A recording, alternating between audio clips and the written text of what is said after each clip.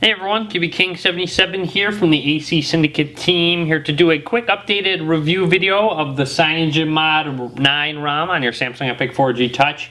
It has now been updated to Alpha 3, so I kind of wanted to go over some changes and such, especially because AOKP just came out and that was really great, so I'm also very impressed with CM9. It's going to be difficult to choose between the two. I do have a video showing you how to install this ROM. I will link to it in the description of the video. But anyways, let's go ahead and jump into it. So as I said, it's been updated to Alpha 3. Let's go to Settings, scroll down, go to About Phone. And as you can see, CyanogenMod version Alpha 3 at the end there. So we do have, it's updated the FD10 kernel, which is an ice cream sandwich leaked build. It is Android version 4.0.4, so on the latest one there, as you can see. You have Sprint system updates. I believe that was in the last one where you can update profile and PRL, so that's actually very nice. Other things that we do have different, basically they have improved on many things. GPS should be much better than Alpha 2. They improved it, so they made it really great. So I got a lock right away, so I've had no issues whatsoever with GPS on CM9. I'm actually going on a trip, not a trip, but going somewhere after this video that I need GPS for, so I'm going to be testing it out. And I'll make a notification if I have any problems, which I'm sure I won't, so you probably won't see one. The phantom voicemail notification has been fixed, so you'll randomly see, it'll say, oh, you have a voicemail, so you'll want to be like, you go check it, and you don't have a voicemail, so it'll always be persistent. So now it has been fixed, so thankfully they got that fixed, so there's no phantom voicemail notification anymore. There's improved battery life, so they made some tweaks, so battery is going to be better, thankfully. Other than that, that's just about it. They have pinch to zoom on the camera, so when you got your camera, you can actually pinch to zoom. So let's go ahead and zoom in. As you can see, I'm pinching and I'm zooming. So that's pretty cool that you can pinch to zoom. I believe you can zoom with the volume keys. I guess not. So you can't do that. I do want to go into that volume rocker anyway. Let's go into sound settings, and under sound settings you got volumes, volume panel. So volume panel, let's go to single. Normally when you go to volume panel, obviously you got your normal volume, up, down, vibrate, silent, of course. So once that goes away, let's go back into volume panel. So volume panel, we have expandable, expanded, or none. So let's go to expandable. So as you can see, you got this little settings button right over here. So let's select that, and as you can see, you get many different options. So you have basically your sound, your call, your media, your notification, along with your alarm. So you got all those different ones that you can customize, which is great. That's expandable. Expanded, it's just they always are persistently all of them, so it's up to you whichever one you want. I like the expandable one where I can pop open the settings if I need to. So that's very nice that that has been added as well to Alpha 3. But otherwise, I haven't run into any issues at all. MMS works, picture messaging, obviously, text messaging, calls, everything, Wi-Fi, GPS, Bluetooth, everything has been working for me, so I haven't had any issues at all there.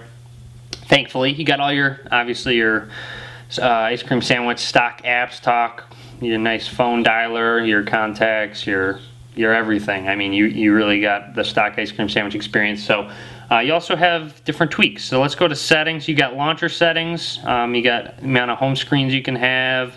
If you want any type of transition effects, anything like that. So you've got that. Drawer settings, you have transition effects there. In general, you can have it auto-rotate the screen if you would like to as well. So you've got those little settings there, which is nice to have. They have launcher settings, of course. You can install ones from the market as well. Themes is just a stub for now. System settings, though, let's go to notification drawer. So up at the top here is our notification drawer. You'll see up at the top we've got our quick panel widgets, the Wi-Fi, Bluetooth, GPS, vibrate, and 4G. 4G does work. So you got 4G going as well, in case those of you that were wondering. So you can actually edit those, go to widget buttons, and you can show which ones you want to show up. So I mean, you got a bunch of different options, of course, to show up, many different ones there. I mean, if you want to add one, just hit go to sleep, and you'll see that that got added up at the top. Go to sleep was added. So you can change the order of them as well. You can go down to widget button order and change the order of the ones that you like. So thankfully that they have that, because I do like changing the order around, adding ones. I like to have the LED light up at the top there.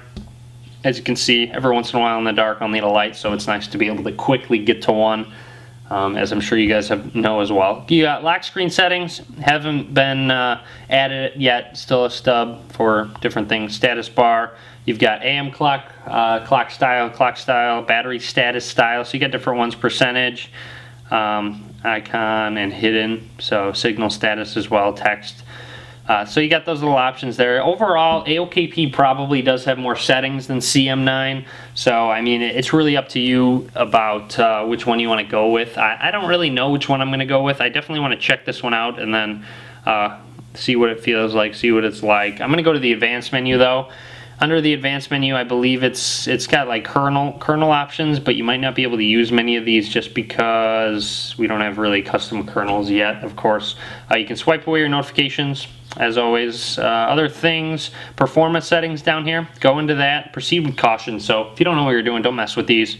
Processor, you can change your speed if you want to underclock. I wouldn't recommend underclocking under 1 gigahertz or 1000 megahertz. So if you want to do that, you can't overclock yet because we don't have those custom kernels, obviously. But yeah, other than that, you got some other settings there. That's really about it, though. I mean, you have your profiles, which is a CM9 thing where you can basically have a home, a night, silent, a work profile. So it'll mess with all your settings. If you need it silent and you want your screen dim, you can have it at night or default. I mean, you have different groups, so you can mess with those if you'd like. It's kind of a cool feature to have in CM9. But yeah, that's generally about it. Definitely a ROM you're going to want to check out. I can't tell you whether or not to go with AOKP or CM9 yet, as I haven't really tested them fully. So hopefully you guys can figure it out on your own which one you want. Let me know what you think, which one you're going to want to try. Leave a comment on the video below. Be sure to subscribe to me. Follow me on Facebook, Twitter, and Google+. All links will be in the description of the video below. And as always, thanks for watching. Be sure to give this video a thumbs up.